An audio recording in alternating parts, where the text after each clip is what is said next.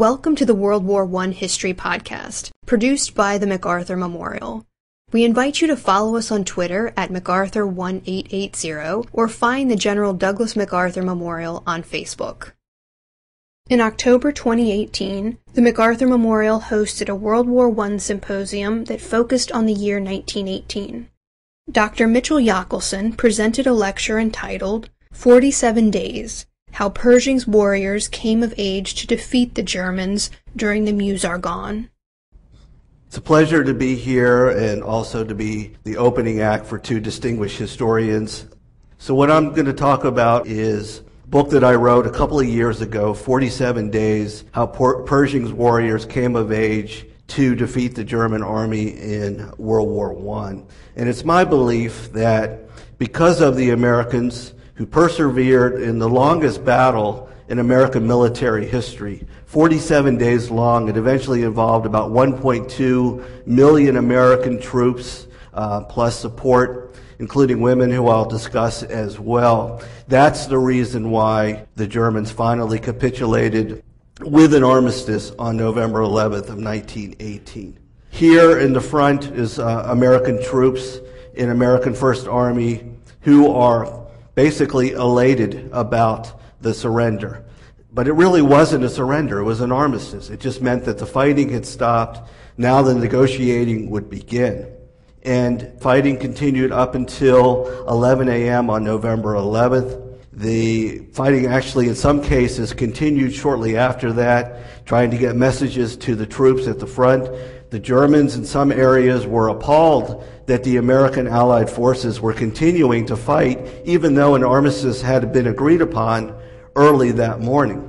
The overall commander of the Allied forces, Marshal Ferdinand Foch, who I'll introduce you to in a few minutes, was adamant that the Allies continue to push up through the very last moment. Because again, this was an armistice. He was worried that the Germans were going to renege on the promise, turn around and attack the Allies and continue the war and catch the Allied off guard. So his push was to keep on fighting up until the 11th. So we'll talk a little bit about the battle. We'll talk about the key commander, General Pershing, who I grew to really admire during the research for this book. And we'll conclude with the impact of the battle, and hopefully I'll allow enough time for some questions and answers. Here is General Pershing. Just a quick background on him in case you're not as familiar with him as I might be. In any case, Pershing, born in 1860, a year or so later, of course the Civil War is going on. The town of Laclede is raided by Confederate guerrillas. Young John is with his father in a general store. He's scared. He's clinging to his father's leg. The town is getting shot up. His father, who was a prominent unionist, had his store targeted. He grabs his young son, drags him out through the back door of the store in an alleyway back to the house. The senior Pershing grabs a shotgun. His wife clings to him and says, "What are you doing, you idiot? You can't fight against these guerrillas. They're better armed than you are. You're going to get yourself killed." He backs off. The town is pretty much destroyed, but they survive. But the image of the fighting really impacts young John. And even though the Pershings had a strong lineage of the French and Indian War and the Rev War, War of 1812, his descendants fighting there, he had no interest in the military. But later on, just due to financial circumstances, the Pershings, like a lot of Americans after the Civil War, had a difficult time. There's no money to send him to college. He wants to teach and maybe go on to law school. His sister sees a advertisement in the local Laclede newspaper advertising for a West Point admission. She says, "Here's your chance." He takes the exam, does well enough to get into an entrance. He's a couple of years older than most of the cadets, but he excels not so much academically, but he excels as a leader. He ends up being captain of cadets the entire 4 years he's there. After the war, he goes on to different commands, including African American troops out west, and also commands them a second time during the Spanish-American War.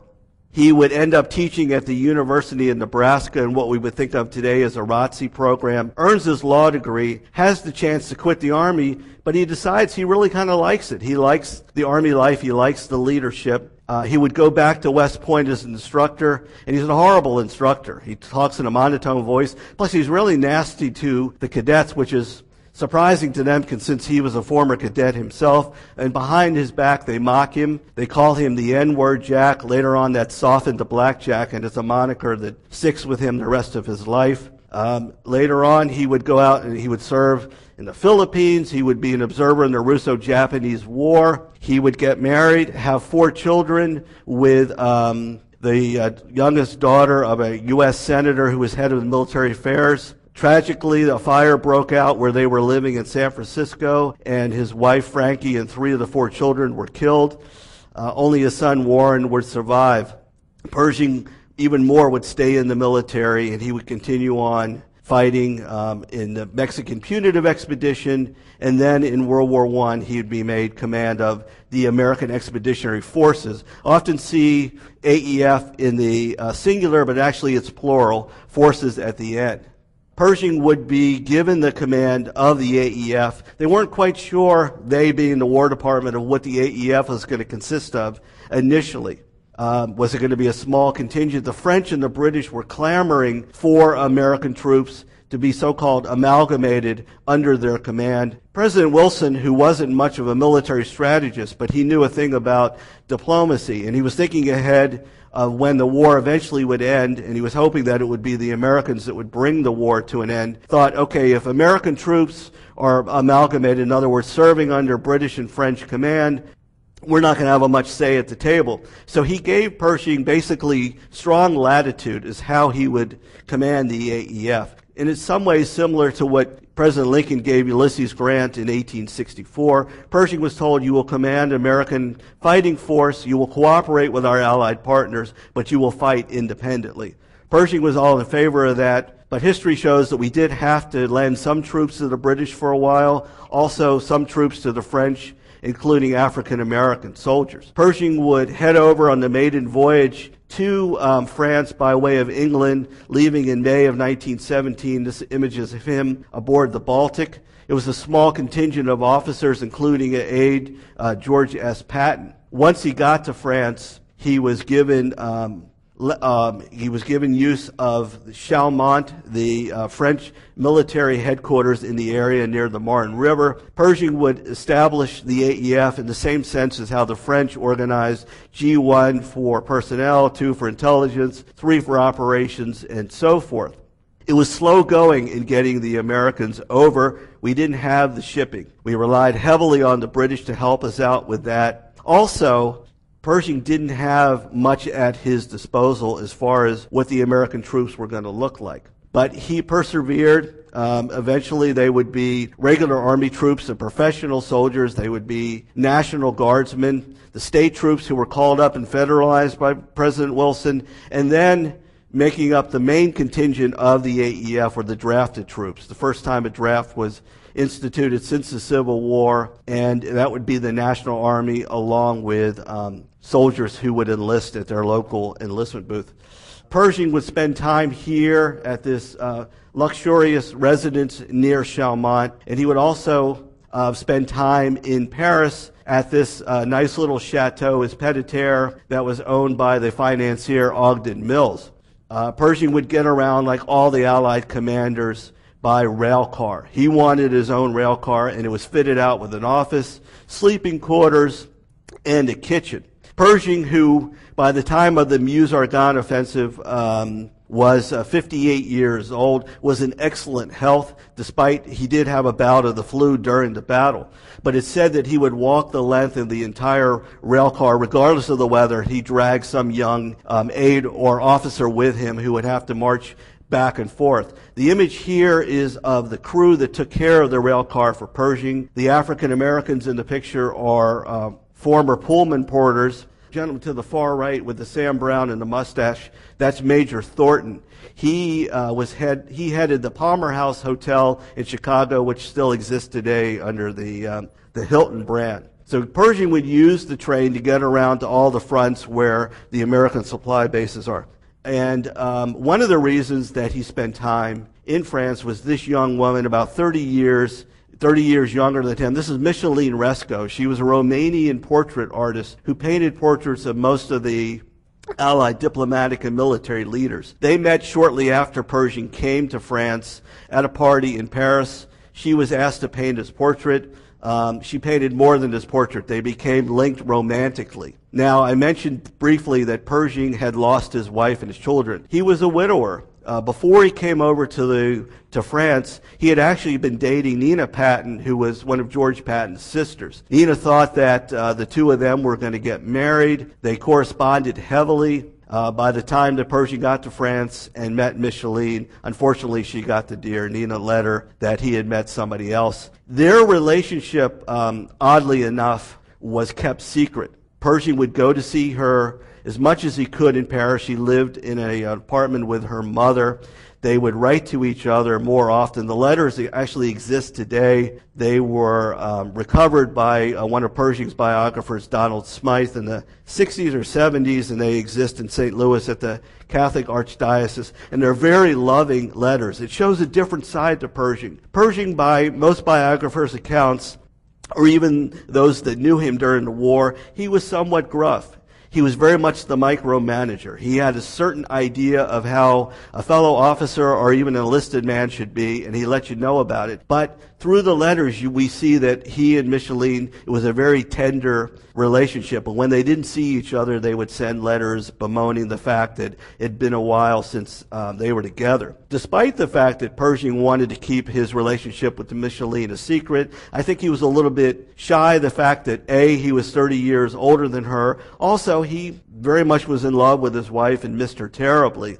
It was the worst kept secret in the Army. Everybody knew that General Pershing had a lady friend in Paris. They actually stayed together for the rest of his life. 1946, when he was staying at Walter Reed in the so-called Pershing suite, they would end up getting married. He brought Micheline and her mom to the United States. They stayed in Washington, D.C. in 1940 when the Germans took over. Meanwhile, as the A.E.F. is building up and getting ready to take their first actions in battle, they received a significant amount of support from Secretary of War Newton D. Baker. Baker had only been on the job for less than 2 years. In fact, he took over as Secretary of War, I think it was the day before the Mexican punitive expedition in March of 1916. Baker was a businessman from Cleveland. He really knew nothing about the Army. In fact, Smythe, and he writes about Pershing, he mentions about Baker, and he says he didn't even play with toy soldiers when he was a young boy, but he learned to understand the Army. He came over and he saw Pershing a number of times during the war, would visit the supply bases.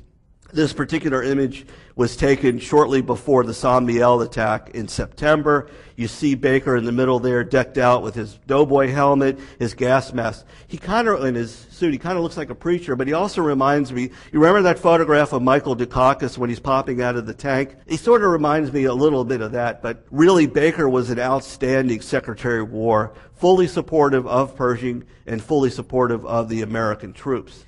The guy that Pershing would run into the most trouble with, and this is a stage photograph because they look like they're the best of friends. They were about the same height.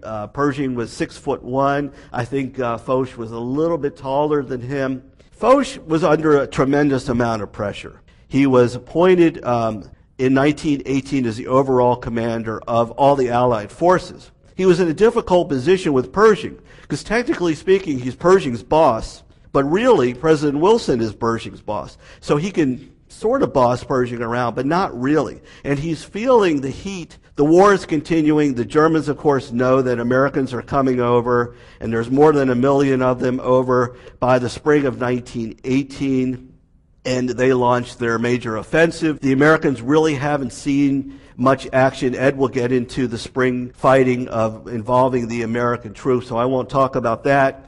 But Foch is really worried that it's taking so long for both the Americans to deploy overseas, but once they get there, they're mostly in quiet sectors and they're not participating in the fighting. They go back and forth and they battle it out. Finally, in August of 1918, when Pershing says, I want to form an independent fighting force, it'll be American First Army. I want to command it along with the entire A.E.F. Foch is in agreement with this, but he's like, when are you going to get into the fighting? One of their discussions, which happened at the French headquarters where this photo was taken outside, they almost got into fisticuffs. They screamed at each other, even though neither knew each other's language. Pershing knew a bit of French, Foch knew a bit of English, but they certainly, through the yelling, could comprehend each other. They stormed out. Eventually, they would come to an agreement that Pershing would indeed be allowed to form the First Army, and they would go on the offensive. Pershing wanted a major operation against the Saint-Mihiel salient. There's a great display talking about Saint-Mihiel just outside that I urge you to look at. But it was a bulge in the lines, just like there were a number of these during the war that the Germans created in 1914. And it prevented Allied troops from not only going forward in their own operations, but it also helped shield German supplies from coming in, more German troops, and protected some coal fields. Pershing felt that eliminating the Saint-Mihiel salient really was the key to the war. While Foch didn't necessarily disagree, because French troops had been trying to take Saint-Mihiel since 1914 and had failed miserably, he was putting together a major Allied attack on all of the fronts that would take place in September of 1918. And he wanted Pershing and the First Army to attack along a front between the Meuse River and the Argonne Forest. It was about a 60 or so mile front. Pershing said, that's fine, but I want Saint-Mihiel, I want a major offensive. They went back and forth, and finally Foch said, okay, but a limited offensive. Once you've occupied the salient, you will go no further. Pershing wanted to continue on to Metz. Foch put a clamp on that. So they agreed that the Saint-Mihiel attack would take place about the second week in September. But then, right after that, beginning on September 26th, in conjunction with the other Allied offenses, that's when the Meuse-Argonne would kick off. Pershing agreed to do so. It was a mighty big task. The attack takes place beginning with an artillery barrage on the 11th. It's horrible weather. If any of you have been to France around this time of year, it's often rainy. Although I was there recently, it was sunny every day, just like it is here. But it was horrible weather. The Americans jumped off. The Germans had an inkling that something was going to happen, and they had planned a withdrawal anyway. They started to withdraw, but they didn't withdraw quick enough because the Americans completely overran them. And by the 12th of September, most of the salient was in American hands. These two images here show French citizens who are now able to go back to their villages. Either they had to travel miles away and stay out of harm's way. Some of them were living in barns without electricity, without any kind of heat, proper food, clothing, and water. Now came back. Pershing was a savior. Newspapers around the world, not just in France and the U.S., but around the world, proclaimed Pershing as this great American hero. But he had little time to gloat over Saint-Mihiel. Eventually, after about the 14th of September, the entire salient was in American hands. But he had to prepare his forces, which there were now more than 2 million American troops over in France, and about 1 million of them would be in his American First Army for the attack on the Meuse-Argonne. Pershing was given use of the mayor's office, the Mairie, here in Souilly, France. It's a little village in between Verdun and the rare area of Bar-le-Duc. Pershing had his headquarters up on the third floor. He could overlook what he was facing was a large airfield commanded by Billy Mitchell. Also, there was a large hospital and a telephone operator's hut, among other things. Again, it reminds me a lot of City Point, which the Union Army used in Virginia in 1864. Shifting troops from Saint-Mihiel plus other parts of the front to get them ready for a jump-off on September 26th was a very difficult task, and most of that was charged with George C. Marshall. We know a lot about Marshall as Chief of Staff during World War II. Of course, we know about him with his rebuilding of Europe after World War II. But he really cut his teeth during the First World War, and I would say he's one of the unsung heroes of the war. He was a protege of Pershing, worshipped the guy, but he was darn smart. He started out in the 1st Division. He was the mastermind behind one of the first American efforts, which was at Cantigny. Pershing saw that, brought him over to the A.E.F., and then brought him over to the First Army. He directed the American troops forward to the Meuse-Argonne front. And it was a difficult task. For one thing, He was worried that the Germans would see American troops heading towards that area, so all the movements had to be done at night. And then the other thing is there were only 3 main roads leading to the Meuse-Argonne front. Many of them had been shell-pocked, bombed since 1914, but especially in 1916 during the Verdun battle. So they were rough roads to traverse. And as I already mentioned, it was raining all the time. So he had to move American troops forward while French, Italian, and other Allied troops came back from the rear. Any of you who have been caught in the traffic near here on 664 pretty much have an idea of what I'm talking about. But Marshall did it splendidly, and so by the 25th of September, the American troops were in position for an early morning attack. Meanwhile, a key component to this was communication.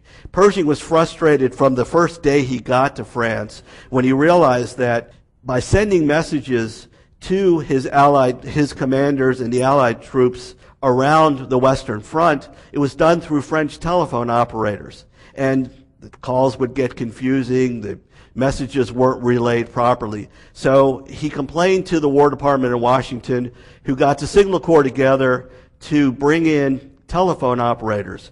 They recruited through the Bell system. This is before they were all conglomerated into AT&T, but they had Western Bell, Southern Bell, and so forth. They recruit women who could speak French pretty fluently, could also handle the pressure. So as you can imagine, there were a lot of women who applied from the New England area who were from Canadian descent. They had to take rigorous exams, and these women were brought over, and they also became unsung heroes. They were affectionately known as Hello Girls. This particular image is taken at Saint-Mihiel. They were so far to the front that they were also given, or issued, I should say, doughboy helmets and gas masks. None of those women were under fire during the war. The closest they came actually was a fire broke out in the hut. But they were splendid in the work that they did, and they're only now getting the credit that they deserve.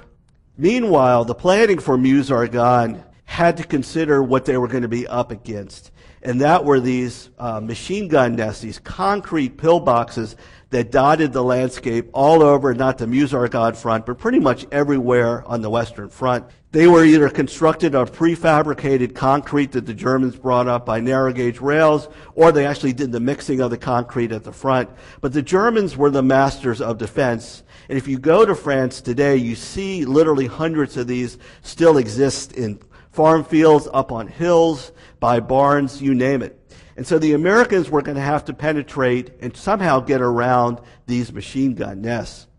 Early on the morning of the 25th of September, the battle kicked off with almost 4,000 artillery guns fired by American and French troops. All of the guns were French-made, 105s, 75s, 110s, various calibers. One of the batteries firing was by the gentleman on the horse, future U.S. Senator, Vice President, and President of the United States, Harry S. Truman, who led a battery of the 35th Division, a National Guard unit out of Kansas and Missouri. Once the artillery blasts hit the Germans, the Americans went forward. The Germans were again, for the most part, caught off guard. They knew an attack was coming. They thought it was probably coming from the Saint-Mihiel area, but they had no idea that it would be directed towards the Meuse-Argonne. And then around 5:30 in the morning, the infantry kicked off. And besides the machine gun nests, they were facing bands upon bands of wire. So when the infantry troops would go forward, they'd have engineers leading the way with wire cutters who hopefully could snip through the wire that the artillery didn't penetrate. This would slow the troops down. The battle itself was, the planning by Pershing was very difficult. I won't get into the great details. Bill will talk about the Battle of Montfaucon, which was the major objective of the American troops that day. It took them 2 days to take it, despite Pershing's chagrin. But the first day of fighting, the Americans did quite well. Because they caught the Germans by surprise, they moved forward. Although not taking Montfaucon, they met most of their objectives. American troops who were in the Argonne Forest, mainly the 77th New York Division of National Army troops, penetrated as well. But that second day after Montfaucon, things completely broke down. The Germans saw where the attack was coming from. They brought up resources, men and equipment, supplies from other parts of the front, and they completely stalled the American attack. In fact, it would stay stalled for many days afterwards, and it would become a frustrating fight for Pershing and the other Allied commanders who were questioning why he was leading the First Army along with the entire A.E.F. and starting to say, "We told you so. You should have amalgamated our troops with ours, and we wouldn't have this problem." Also on that first day, a tank attack led by Patton. When Patton came over, he was first an aide, and then he became head of the new tank corps. He learned from the French. He was a trainer. Eventually, he led a brigade. He's the best-known tank officer in World War I for the Americans, and you might even think that he led the tank corps, which was not the case. But on the first day of Meuse-Argonne, in support of the 35th Division near the village of Cheppy, he was in the woods. Some of the tanks got blocked, bogged down in the trenches, in shell holes. Patton, who is notorious for his temper, was leading the way on foot, started screaming at the tank officers, ordered them to dig out. It took a while, but eventually he got the tanks free. They moved forward. Next thing you know, there was a machine gun blast in this deep wooded area. Catches Patton right between the legs and the thigh area, not far from his groin, comes out his buttocks. He's badly wounded, bleeding profusely. His aide drags him into a shell hole.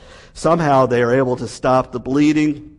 Meanwhile, the fighting is continuing, and it'll take at least a few hours before they can get a litter, an ambulance to him. They do get him out. They do bring him back to the rear. The war is over for George S. Patton.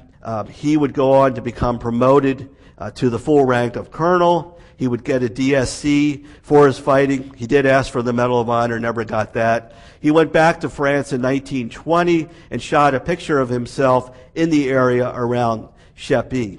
Tanks themselves, just as an aside, were, especially for the Americans, were largely ineffective. It was difficult terrain to maneuver through, and compasses, which the tank officers usually there were about 2 to a tank, and these were all either French Renaults or British Mark IVs or 5s, found it difficult.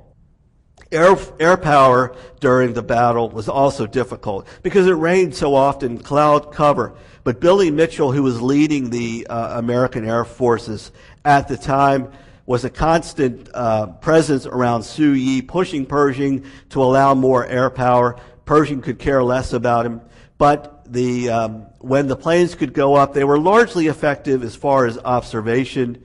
Bombing at that time was very rudimentary, but what the planes would do is they would observe where the enemy was and send the signals back to the field artillery so they could range their guns.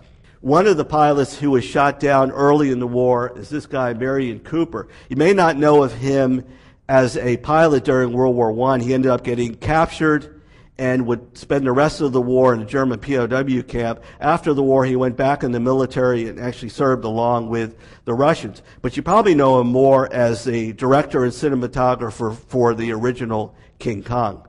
The best-known pilot during the war is Eddie Rickenbacker, future president of Eastern Airlines.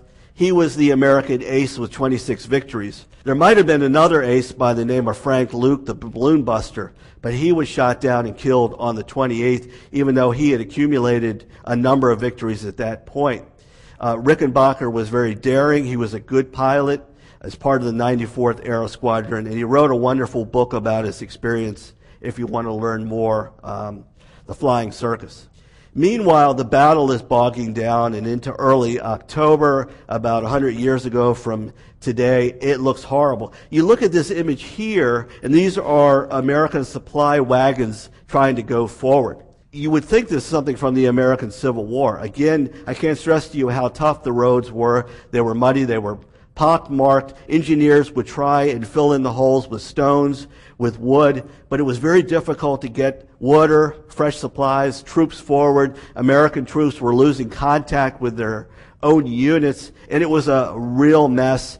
And the Allied commanders, especially Foch, also Douglas Haig of the British, were calling for Pershing's head, saying, we need to sack him. We need to get rid of him. He doesn't know what he's doing. He's causing the rest of the Allied offenses to also bog down, which I don't agree with. The Allies themselves were also having trouble against the Germans. The Germans were just darn good soldiers, and they were heavily entrenched all over the Western Front. Meanwhile, as the fighting goes on, two of the heroes at the time, Major Sam Woodfill in the 5th Division, a regular Army officer, scrapped his way through the woods near Cunel, saved a number of his troops from certain death. He would go on to be awarded with the Medal of Honor after the war. And, of course, Sergeant Alvin York, who captured 132 German troops in an effort to relieve the lost battalion, the subject of Ed's latest book, and he could talk more about that. I can't talk in the MacArthur Archives without mentioning Douglas MacArthur, of course, a very flamboyant guy. He would get wounded at least twice, be the recipient of 7 Silver Stars, a couple of Purple Hearts, and 2 Distinguished Service Crosses during the war. He would end up being, of course, a brigade commander in the fabled Rainbow Division and helped break the German line at the Côte de Châtillon. Wounded are piling up. There are thousands of them, of American troops, by shell, by gunfire, by gas, and by mid-October, things are not looking good for the Americans. 2 of the nurses who cared for the American troops, and this is sadly one of the tragedies of the war, were the Cromwell sisters, wealthy New Yorkers who had no business going to the war, but they wanted to do their part, volunteered with the American Red Cross, were at the thick of the fighting in the front at a mobile field hospital, taking care of American troops who lost limbs, were suffocating from gas. At the end of the war, it was all too much for them, and on the ship heading back to the United States in 1919, they went overboard, wrote a letter, and jumped over the ship. Pershing, meanwhile, is feeling the pressure, and he decides he needs to reorganize. So what he does is he smartly steps down as First Army Commander, still continues to command the First Army, but he puts in his place the guy to the left, Major General, now Lieutenant General Hunter Liggett, Commander 1st Corps, the most competent general officer in the war. He also creates a second army, which he puts in under Robert Lee Bullard, who Bill will talk a fair deal about. Second Army actually didn't do a whole lot as the war continued. Liggett, on the other hand, really turns the fighting around. He reorganizes the troops, but he's got a lot to deal with, and one of those is the influenza pandemic. There were something like 150,000 cases of American troops in First Army. It was decimating not only First Army, but all of the belligerents, not to mention worldwide. And here on the East Coast of the United States, American citizens were suffering terribly. Finally, Liggett organizes what ultimately would be the final battle of the Meuse-Argonne. It takes place on November 1st of 1918. The jump-off would involve 2 divisions. The 2nd Division, which Ed will talk about, as having fought at Belleau Wood, and then also during the Champagne in conjunction with Meuse-Argonne, plus a relatively raw division, the 89th and National Army Division. At this point, the Germans knew the end was up, and they had been negotiating to get an armistice behind the scenes, but they also weren't giving up entirely. German troops were surrendering by the hundreds each day, but Liggett launched the attack. It was successful. It drove the Germans across the Meuse River, had them trapped up on the Meuse Heights, and so by the time of the armistice, the Germans had given up in that area. And to go back to my original point, because the Meuse-Argonne battle, the Germans were soundly defeated by the Americans, and it was the main catalyst to really push them to accept an armistice. As Chris alluded to, everybody thought the war was going to go into 1919. The Americans persevered. They learned how to circle around the German positions, and through Liggett's leadership and just sheer force and a steep learning curve, the Americans pushed through. But it was a heavily costly battle. Out of 1.2 million Americans who fought in that 47-day battle, somewhere around 27,000 of them were killed, more than 100,000 were wounded. After the fighting ended, graves registration troops went to recover the burials. Meanwhile, the American government had made an agreement with the families who had loved ones overseas and said, we will take care of your fallen in perpetuity in permanent cemeteries or at government expense will bring them back to the United States. About 70% of the American families elected to have their bodies returned and burial in national cemeteries or local cemeteries. The 30% or overseas, and now cemeteries maintained by the American Battle Monuments Commission, like the Meuse-Argonne Cemetery, which has more than 14,000 burials there. It's the largest American cemetery in Europe, even larger than the Normandy Cemetery. So that's a quick wrap-up of the Meuse-Argonne, a little bit about General Pershing. Thank you for your time and attendance. Thank you for listening. If you have any questions, suggestions, or comments, please contact Amanda Williams at amanda.williams@norfolk.gov.